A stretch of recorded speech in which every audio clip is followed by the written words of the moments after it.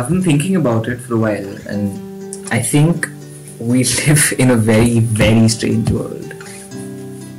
Nobody really knows how we came into existence. There is literally no way to prove it. The path of something appearing out of nothingness still remains a mystery. A lot has changed since human beings first came into existence, and a lot continues to change. So, backing up why I think it's really strange, get this. So, I live on planet Earth along with 7 billion others of the same species as my kind.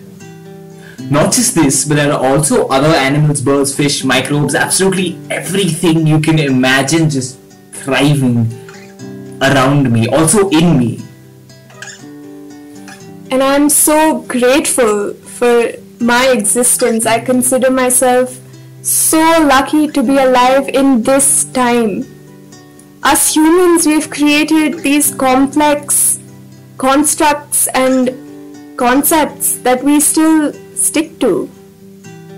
For example, we human beings, unlike all other creatures, wear pieces of fabric cut and stitched to fit our bodies.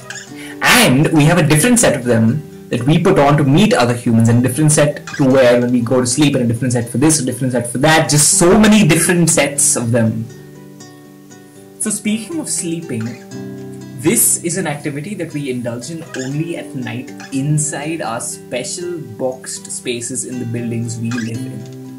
We lie down on a small, soft box and rest our heads on a smaller, softer box, and then just shut our eyes for like 7-8 hours. And then when we wake up in the morning, we never forget to apply a thick, creamy substance or a flavored gel on a plastic stick with plastic strands on it and rub it against our teeth. We also have another boxed space inside these buildings we live in where we prepare the fuel that we need in order to live. We stock up different kinds of fuels and then mix it up and heat it for it to be consumed by us. And sometimes we go to a different boxed space with other humans that may or may not be related to us to consume our fuel and exchange for it pieces of paper that we've given imaginary value. Sometimes I feel so overwhelmed by the millions of things happening around me at once. The choices being made by people, the breath that is entering and leaving their bodies, the fact that each individual thinks about 50,000 thoughts in a day, and then there are 365 days in a year, and 7 billion people thinking these thoughts every day for many, many, many, many years. You know, we also reserve certain days of the week where we use a thick, creamy substance and some water to wash the top of our heads. And what we do every day is that we wash the rest of our bodies with a different creamy substance, sometimes so thick that it's solid, again in reserved boxed spaces, and then we dry ourselves. After this, if we think our skin seems too dry, we apply a layer of a different kind of thick creamy substance on it and it disappears onto our skin. And yes, we all think and we all feel and we all breathe. And we're living in a number that I can't even imagine. And to say that we're living on this huge ball of rock, so much bigger than us, which just appears to be a tiny marble rolling around through space around an even bigger marble of fire, all suspended in nothing but vacuum. Also, for the first 18 years of our lives, we go to certain buildings almost every day, where other older individuals talk to us for 8 hours of the day. We learn about different concepts and constructs and ink them down using our words into pieces of paper which are usually attached to each other. We interact with other fellow humans and sometimes decide that we like them. If two humans like each other and spend time talking to each other and doing other fun things like going to other boxed spaces outside to consume their fuel together, their term friends. Most people also decide to live with one other person for the rest of their lives. Many a times, parents decide who their child should live with for the rest of his or her life. And living together usually means sharing the box space where they sleep. Sometimes, when humans really like other creatures that aren't human and know that the creatures won't harm them, eat them up, they bring them home and make the creature live with them. So we're just on a tiny marble moving through space. A tiny marble where the number of people who have ceased to exist outnumber those who are existing right now. And the number of those who've never existed outnumber those who ever have. Does any of this even matter? Interestingly, many people assign 1 hour of the day especially for walking in huge circles around the grassy space, sometimes filled with trees. But then, if we have to move from one place to another, and if it should take more than 20 minutes of walking, we choose not to walk, and instead, vehicles. Well, vehicles are plastic and metal containers which are manually operated and can carry humans and objects and animals from one place to another, either by rolling on the ground or sliding through water or by gliding through air. There also exist huge boxes of water in the ground, in which we sometimes move from one end of it to the other. Funnily, once we're done spending some time in this water, we wash ourselves with more water. And while doing all of this, never pause to think about the several people who die of not being able to have enough water to drink. Similarly, we also cut down trees to make thin sheets of what we call paper to write on. Quite often, we use these sheets to write "Please save trees" on. There are also tiny pieces of paper that we use to exchange with different things.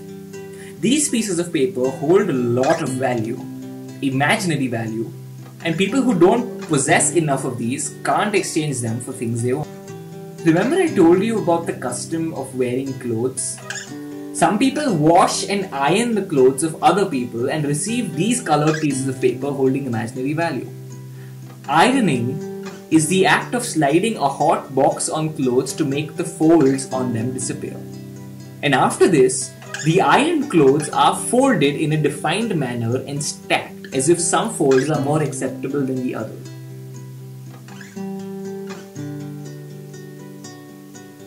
There are just so many things.